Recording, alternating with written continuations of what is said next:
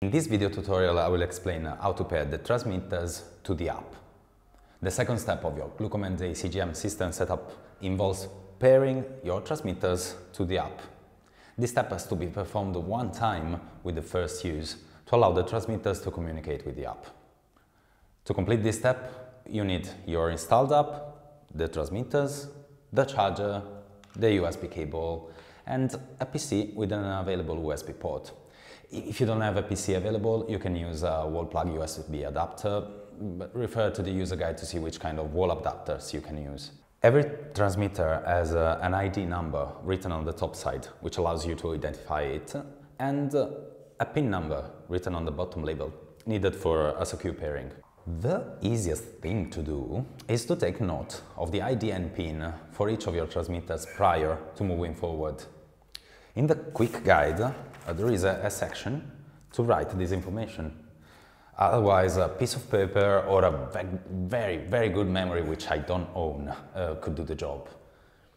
Take one transmitter and place it into the charger, like this. Now, connect the USB cable to the charger and then to the PC USB port. After a few seconds, the light should turn green. If the light is flashing, it means that the battery of the transmitter is charging.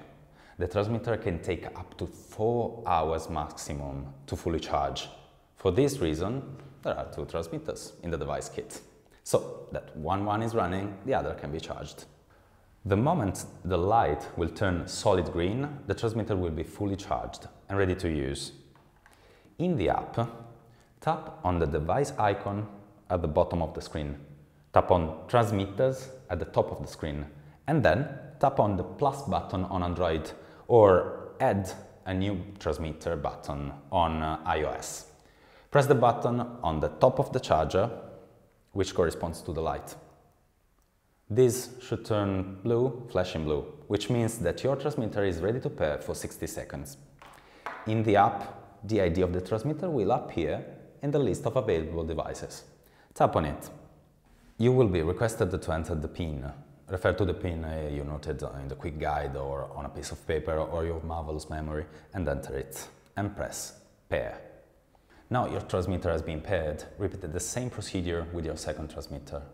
Even if you paired both of your transmitters, only one can be used for receiving glucose data at a time.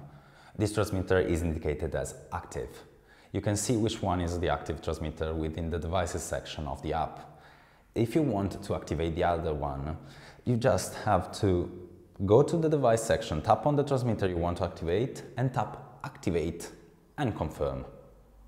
Take care to check that you are using the active transmitter when you are starting a new session.